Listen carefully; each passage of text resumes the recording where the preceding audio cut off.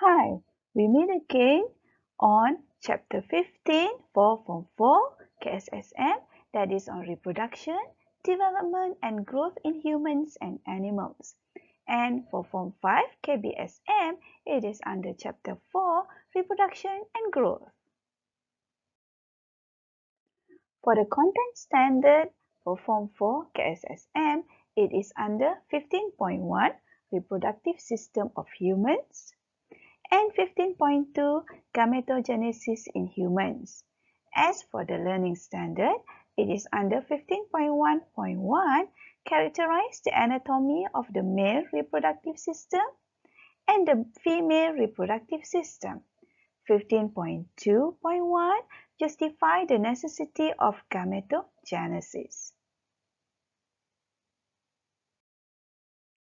For the KBSM Form 5, the learning objective is under 4.1 Gamete formation. The learning outcome are: the first one is explain the necessity for organism to reproduce. Second one, state types of reproduction. Third, explain the necessity for formation of gametes. Well, why is it necessary for the organism to reproduce? It is for the continuation of the species. Species is dependent on the increase in population through the process of sexual or asexual reproduction. These are the types of reproduction. Reproduction can be divided into two, that is sexual reproduction and asexual reproduction. For asexual reproduction, it can further divided into binary fission, spore formation, budding, vegetative reproduction, and regeneration. Now into sexual reproduction. What is sexual reproduction? By sexual reproduction, it can produce new individuals by living organisms using the sex cells, what we call as gametes, that are ovum and sperms. It involves the production of male and female gametes, like what I have mentioned just now, that are ovum and sperm, by individuals who have reached sexual maturity. This process is completed with fertilization of both gametes to create new life. Now, we look at the female reproductive system. We look at the uterus and fallopian tube first. Okay, going to the uterus. This part is your uterus. So uterus is an organ with thick muscular wall. You can see the wall. They are thick. The inner wall of the uterus is lined with endometrium tissue which secretes mucus and rich in blood vessels. This is the inner part of your uterus. And the embryo will implant in the endometrium. The endometrium tissue, which is thick and rich with the blood vessel, will supply the embryo with the nutrient and oxygen. Next, we go to the fallopian tube. There are two fallopian tubes for each woman. Fallopian tube is a thin muscular tube. The inner wall of the fallopian tube is lined with the cilia. And the action of the cilium, that is the singular for cilia, combined with the peristalsis of the fallopian tube, helps to deliver the secondary oocyte or your ovum or embryo to the uterus.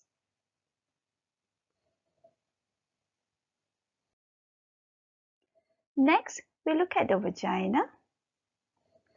Vagina is a canal where the sperm enter. So that is the first function.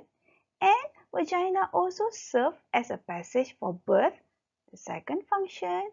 And the third function, it is also the passage for your menstruation to come out. Next is the cervix. This part is the cervix. Cervix is a narrow opening to your uterus. Remember, that part is your uterus, which will secrete mucus to help the sperm to swim up to your fallopian tube. Next one is the ovary. So you have 2 ovary for the female. So it is a female reproductive organ that can produce the ovum, that is the female gamete, or sometimes you will see the word ova. Ova is the plural for ovum. And ovary also produce the female sex hormone that are estrogen and progesterone. Now we look at the male reproductive system. We start from scrotum. Okay, scrotum, you can see the structure here. The scrotum is a sac-like structure that holds and protects the testes. So now we go inside the scrotum where you can find testes. Testis is located in the scrotum. So testis, the function is to produce sperm. Testis also produce male hormones, that is testosterone. From the testis, the sperm that is being produced will be transported via sperm duct, or known as vas deferens. Along the way, that is also seminal vesicle. Seminal vesicle, the function is to secrete fluid that is filled with nutrient for the sperm. And there is also prostate gland.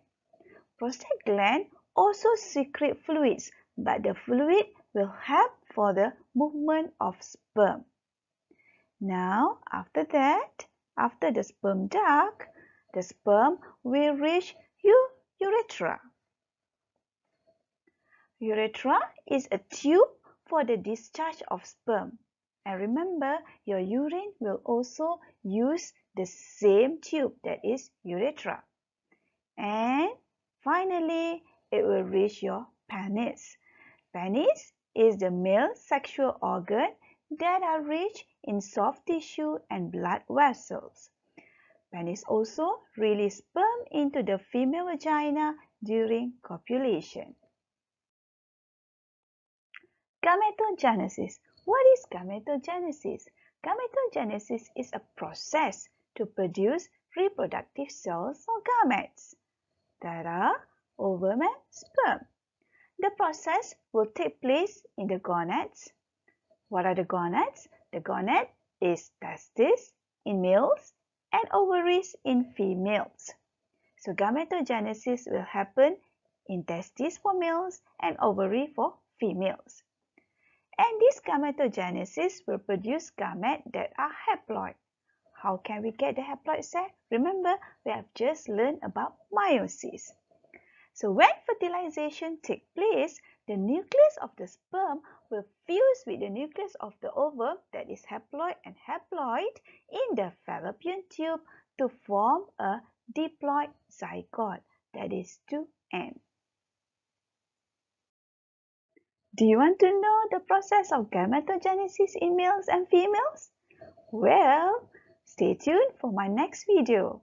Or if you cannot wait, you can read in your textbook first. Thank you and stay safe. Click the link of the quiz on this topic, which is given in the info section. Bye.